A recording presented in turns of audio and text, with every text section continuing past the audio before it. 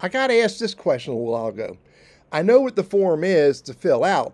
I know the URL to it to fill it out, but I don't know how to get to it to edit it. Let me show you how to figure that out in this video. So here's a form. I know the form, but there's no place when I'm looking at the form. I've got the URL right there. There's no place for me to edit this form.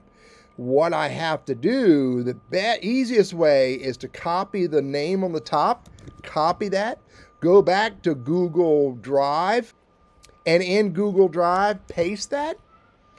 And there is the Google form. And uncheck that. There's the Google form, and there's the sheet that has all the results in it. Again, the easiest way to do that is when you're looking at the form, copy the title, go back to Google Drive, and in Google Drive, do a search for that phrase, and it should bring up, at the least, it should bring up not only the form, but also, if you got it going into a spreadsheet, the spreadsheet associated with it.